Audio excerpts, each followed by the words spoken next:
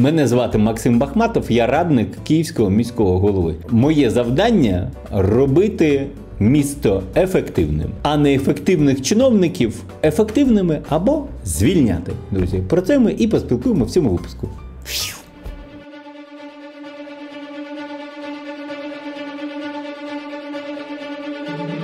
Да я їх коблю.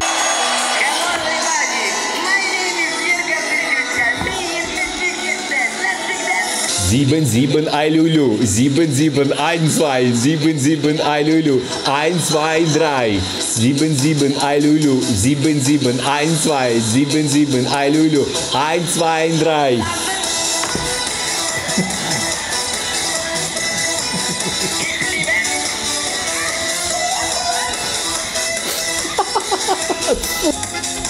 До речі, я знаю людей, що виступали, конкурували з Сердючкою на цьому Євробаченні. Це коли там 7-й рік. Так от вони казали таке, що типу всі там щось, там репетиція йде, там то сьо, бляха, то сьо, якісь там такі виступи, сякі виступи. Ну, типа, самодіяльність, да? Потім виходить Сердючка і так нашмаття зал.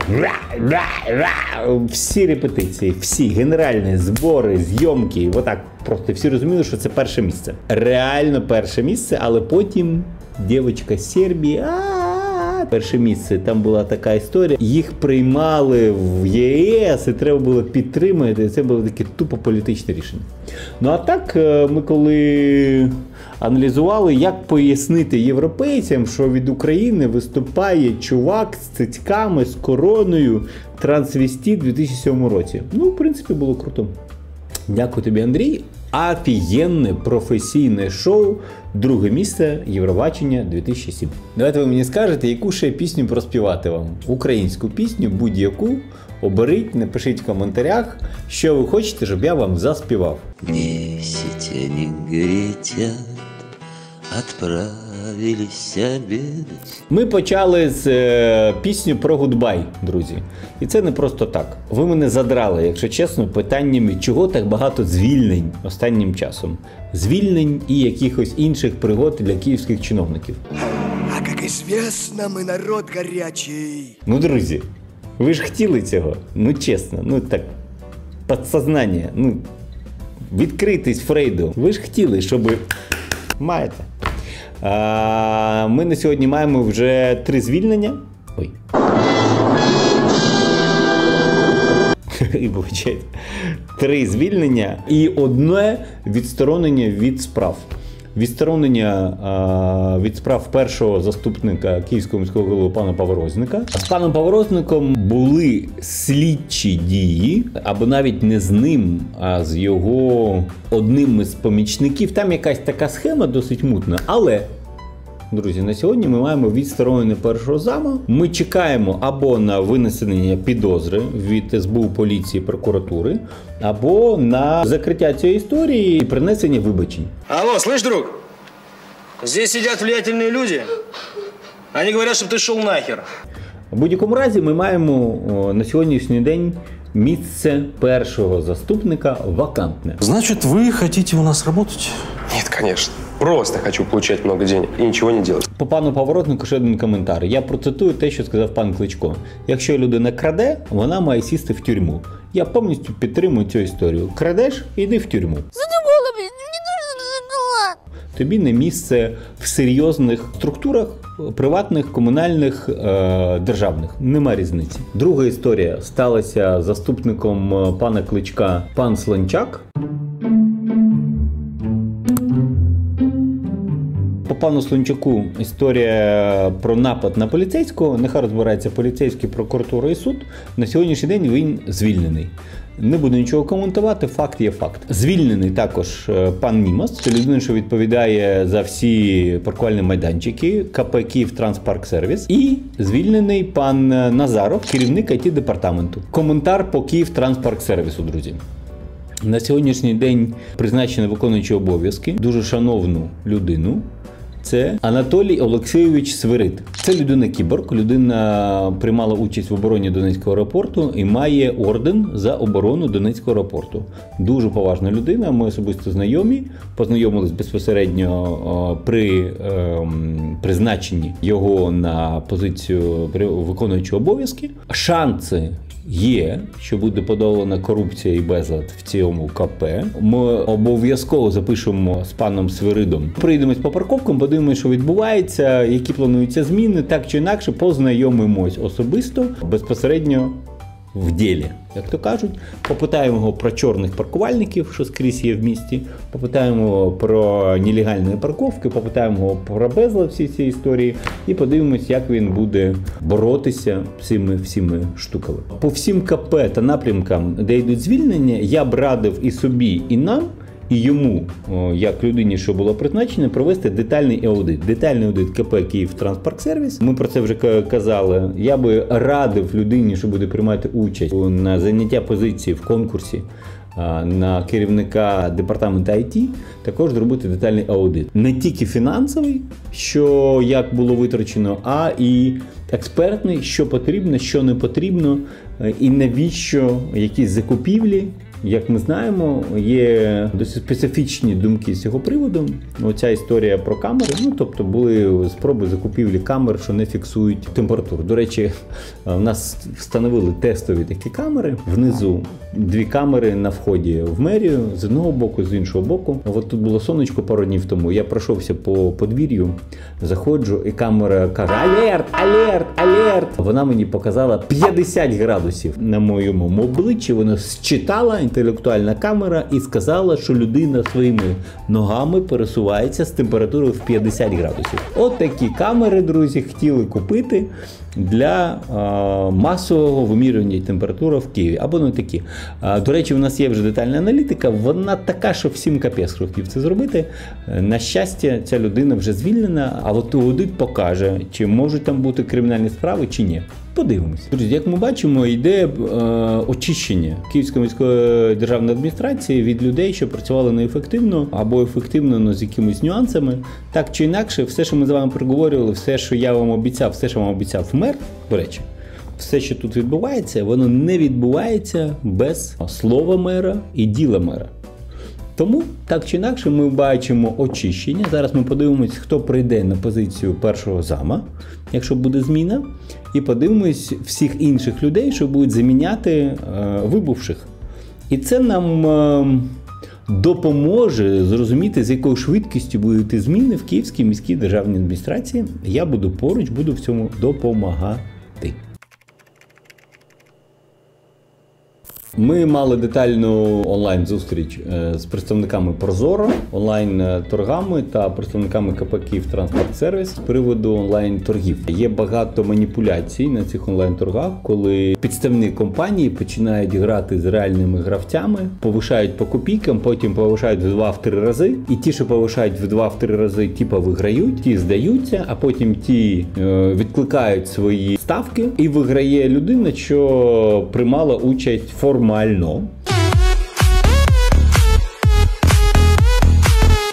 Для того, щоб перемогти реальних потенційних орендарів, що хотіли розвивати цей напрямок по нічним паркуванням в Києві. Ось такого було безліч. Зараз наше завдання унеможливити подібне маніпулювання гарантійними листами, штрафами, завдатками до аукціону. Тобто є практика світова, як робити так, щоб людина, що захоче прийняти участь в аукціоні, потім не відмовлялась. Там ще багато чого має бути покращено. От ми потрошечку, спокійно в онлайн-режимі все це проробляємо. Друзі, показала практика, що виїзні зустрічі, коли ми кличемо всіх на одне конкретне місце, виконавчу владу, районну владу, прокуратуру, поліцію, представників інвестора і таке інше, воно дуже реально і дуже ефективне. От така була виїзна зустріч на Оболонську площу.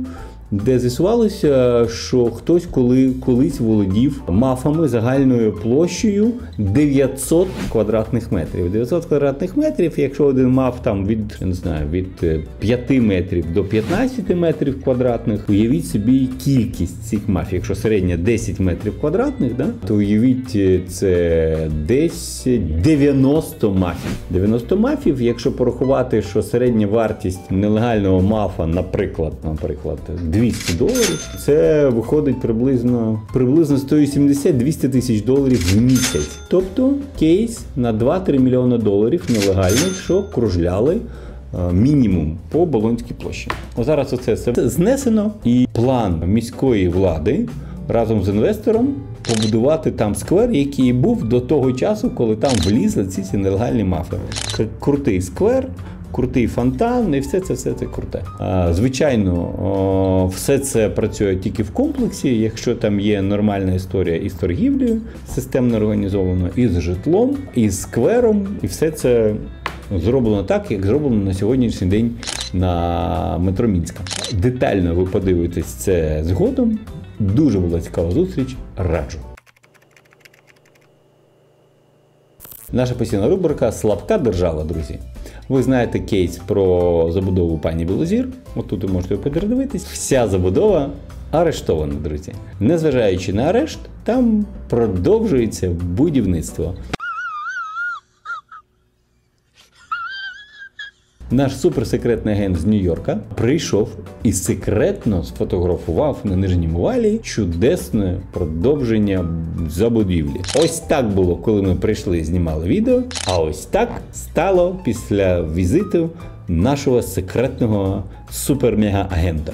Людям пофіг арешт. Мне вообще похуй, даже дверь открыта. Людям пофіг суди. Я сижу, бухаю, и мне вообще похуй. Людям пофіг поліція. Вообще похуй, абсолютно. Людям пофіг нижній верхній вал. Вообще похую. Історична спадщина. Все пофіг людям.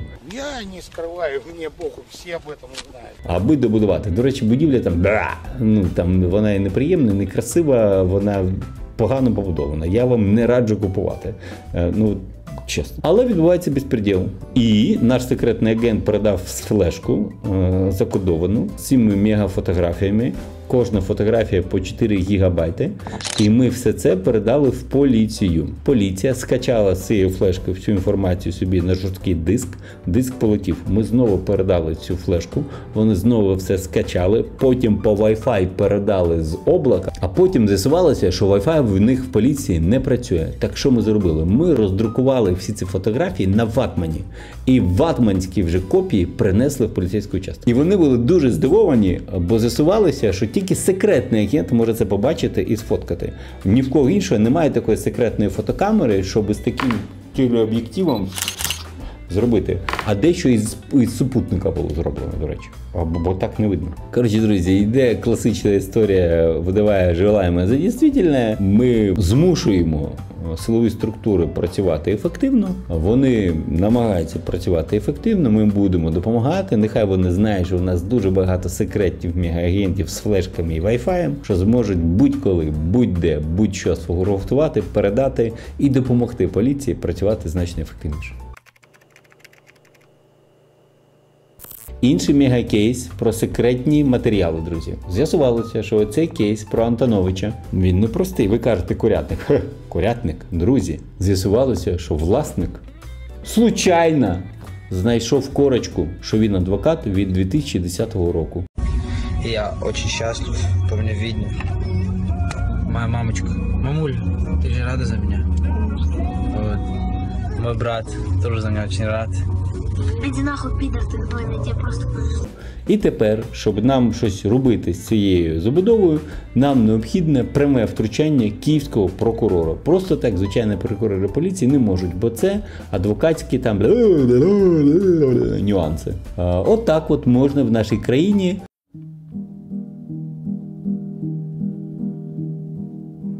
користуючись корочкою адвоката, собі, друзі, будь-що, будь-де. Хто захоче собі щось на Майдані, на Софіївській площі, в Ботанічному саду, можна, друзі. Беріть, будь ласка, лопати, кирпичі, показуйте корочки адвокатів, От мені це вже тут все. Оцей курник, він абсолютно демонструє імпотентність держави. Вас, мене, всіх. В цьому курнику ви дивитесь, що можна робити безпреділ, можна прикриватись лівими документами, можна будувати по безпреділу в історичній будівлі, можна пригадувати, що ти адвокат, хоча ти ніфіга не адвокат. І все це ради того, щоб собі плюс там 600-700 метрів в центрі міста. А потім, коли ви питаєте, а що в мене тут обіцяно, тут обосрано, чи тут щось не зроблено? От тому. Тому що кожен з нас потрошку, тут собі балкончик заїбав, тут собі кондиціонерчик поклеїв, тут собі щось вкрав в супермаркеті, тут продав бухло 12-літній дитині. І так потрошку. Тут фільм качав на шару. Качаєте фільми на шару? Ти качаєш фільми на шару? Так. Вот, пізд. На, отак. Ну, в мене вистачить ресурсу на всіх виїб.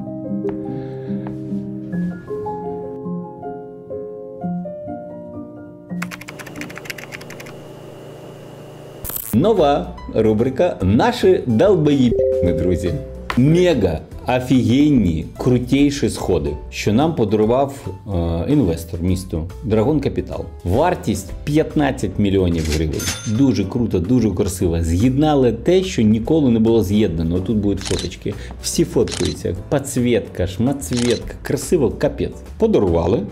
Ну, щоб прибирати, освітлювати, охороняти, ремонтувати і таке інше, треба оце новостворене передати на баланс комусь, щоб воно його прибирало. З серпня люди намагалися передати ці сходи. З серпня, друзі, подарунок на 15 мільйонів гривень. Шарм, обаяння, волшебне піздю допомогли киянам отримати формальні, круті сходи. Нарешті. Ура! Пам-пам-пам-пам-пам-пам-пам. Уявіть собі, друзі, вам подарували квартиру. Ви олімпійські чемпіони. І ви з'їздили на Олімпіаду в Токіо і виграли 5-кімнатну квартиру в центрі Києва. І ви берете її собі, але документи не оформлюєте. А будь-що, треба платити за електрику, за опалення, вдруг щось прорве. Ну нафіг, нехай володіє похер хто, Вася Пупкін, а я буду жити там. Це неподобство. Отак і було з цими сходами, що ви розуміли. Прийшлось втручатися і змушувати комунальні підприємства та департаменти приймати на баланс. Прийнято! Величезна галка! Хорошо в мене імба є. Щоб ви розуміли, зараз мост Дарницький на балансі Південно-Західної залізниці, недобудований, з мільярдом кримінальних справ, з боргом приблизно в 500 мільярда гривень. І всі кажуть, а що там щось там не освітлено, а щось там ямки? Бо він не на балансі міста. І щоб його передати на баланс міста, треба... перчатку Таноса, щоб так зробити. Я бачу, люди, я бачу ваші коментарі, я відчуваю вашу біль, що тут безлад, там безлад і таке інше. Все буде в порядку, друзі. Пам'ятайте, що нас ще попереду, друзі, десятки років ефективної співпраці. Я обіцяю вам, що за десятки років лад буде наведено, а може і швидше, але не за 2 тижні точно. І ваші ліхтарі, ваші під'їзди та мусорники будуть взяти на баланс. Взяти на баланс, Бахматов.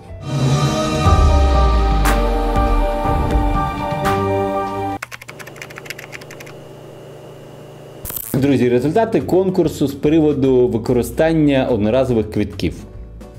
Мені особисто сподобався, це суб'єктивний конкурс, друзі, розумієте. Особисто сподобався дуже розумний коментар одного киянина, що порадив засовувати ці квитки в сраку, друзі. Зімнути і в сраку собі засунути. Це буде заохочуючий приз, друзі. Одну картку, хочу подивитися на цю людину, що написала таку пропозицію. Я дарую картку, оцю, зараз покажу, яку картку подарую. У мене є такий квіток, я їм користувався до карантину. Це подарунок, друзі, вона буде поповнена на 400 гривень, моїх особистих 400 гривень. Людина зможе користуватися. Це дуже цікава пропозиція, друзі. Поки що не зрозуміло, як це буде працювати. І, до речі, це таки буде виклик всім нашим службам все ж таки придумати ефективне використання одноразових квитків. Якщо ви побачите срач на станції метрополітена, знайте, що, по-перше, ніхто нічого не придумав, а по-друге, перше місце, що виграло, ніхто їм...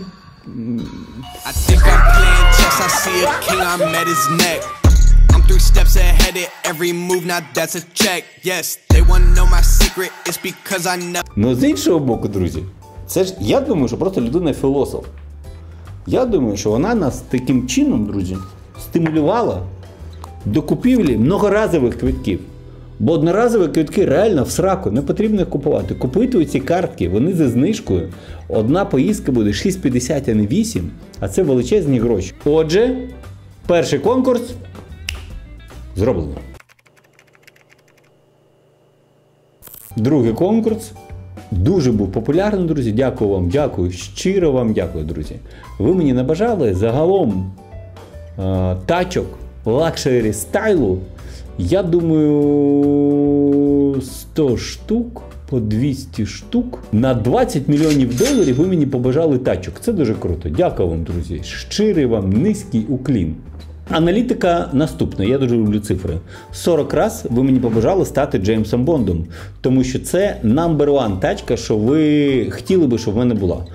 Це тачка Aston Martin DB9, DB11, Rapid, ну всі Aston Martin, дуже круті. І вони такі круті, що навіть почав задумуватись, може реально на Aston Martin собі погазити. Друга тачка Porsche 911, круто, дякую, приблизно 30 разів ви мені його напророчили. Дякую також. Третє місце Porsche Panamera. Також дуже крута історія. Дякую також. Також були такі цікаві приклади, як Maybach, щось там S, щось там 63. Також, друзі, ви мені радили, не радили, а ви намагались вгадати, яка ж в мене мегатачка. Це була McLaren F1, Ferrari Berlinetta, Ferrari 488, Ferrari California, Bugatti Veyron, Bentley Continental, Bentley Bentayga, по-моєму. Якщо я неправильно кажу, щось ви мені пишіть. Типу не Bentayga, а Bentayga. Ну там щось таке. Maybach, Porsche Cayenne, Maserati Quattroporte, Lamborghini Gallardo, Maserati Gran Turismo. Друзі, а якщо серйозно, я кажу, вгадати дуже просто. Треба проаналізувати мене і проаналізувати те, що в мене є, плюс-мінус. І реально там більше 100 чи 150 людей, що прийняли участь в цьому мега-супер-гіга-конкурсі, вгадала тільки одна дівчина, зараз її назову. Треба подумати, що в мене велика родина. Треба подумати, що точно я не буду брати щось двохдверне тому і двомісне тому, скоріш за все. Приємно, що ви мене асоціюєте Джеймсом Бондом, тобто шанси в міста є все ж таки, да? Точно, я не буду їздити поки що виключно на задньопривідній тачці, бо я вважаю себе поки що не дуже спритним водієм, особливо в українську зиму, друзі. Отже, це має бути повний привід, це має бути не Porsche Cayenne, бо я не бандит, друзі. Якщо когось обідав, звиняйте, а не якось так з 2000-х тучних був попит на них. Отже, друзі, виграла Ірина Гончар, бо вона назвала абсолютно точну марку і модель. Я казав, має бути марка і модель. Це Porsche Panamera Gran Turismo.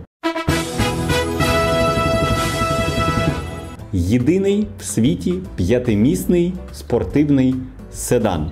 З багажником, друзі, 520 чи 530 літрів, там поміщається безліч молодої і немолодої картоплі, санчата, бабушка наша поміщається, 2 собаки поміщаються, і там повний привід. Зараз буде невеличка рекламна пауза. Я хочу Porsche Panamera, всього лиш Porsche Panamera, короче Porsche Panamera, холера Porsche Panamera. Ірина, я запрошую вас на покатушки. Також я хотів би прокатати маму, якій 69 років, і хотів би вона прокататися на іншій моїй машині. Я з задоволенням прокачу її на Лексусі. Якщо ви хочете, друзі, купити будь-які машини, я розкажу, як це відбувається. Перше правило людини, що заощадливо відноситься до своїх грошей. Ніколи не купуйте тачку з салона. Тачка з салона, коли вона виїжджає з салона, вона дешевше приблизно на 30-40%. Автоматично. Чим дорожча тачка, тим більше вона дешевше. В мене всі машини, котрі я купував, вони були або в лізингу і не з салону. В лізингу чому зручно? Тому що ти платиш невелику суму, потім користуєшся, платить компанія твоя, потім ти можеш її міняти раз на рік, раз на 2 роки на таку ж саму тачку або краще. Плюс вона повністю застрахована, плюс вона повністю з сервісом, по-моєму, навіть інколи в мене зимньою резиною вона. Окрема історія, коли ти береш трошки юзану тачку, 10, 15, 20 тисяч, це в принципі нова тачка, все скажуть її, але ти можеш вимагати велику знижку. Знижка може доходити до 40-50%. Так я купив свою машину Seat. Це єдиний повнопривідний Seat. Seat Forerunner, по-моєму, він називався. А я його купив зі знижкою 45%. Так само в мене була автомобіль Audi A1, була зі знижкою, була зміна моделі, мені зробили велику знижку. І ще багато чого. Так само було з моєю цією машиною. Нова вона коштує дофіга, але якщо ти її знайшов трошки юзану, ти можеш її купити в декілька разів дешевше, особливо якщо ти використовуєш лізингові можливості. Так як в мене білі доходи, то я використав їх і спокійно собі їжджу на нормальній сімейній тачці. Отак от, друзі, не треба бути ані олігархом, ані бандитом, щоб купувати собі нормальні речі в Україні. Гарно навчайтесь, працюйте з 96-го року, платіть податки, і тоді за 20 років у вас є шанс щось зробити таке круте, цікаве. До речі, продовжуються наклепи інформаційного характеру на мене.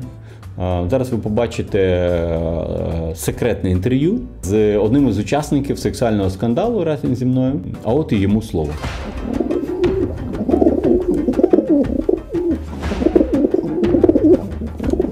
О, трахаються голуби, смотри.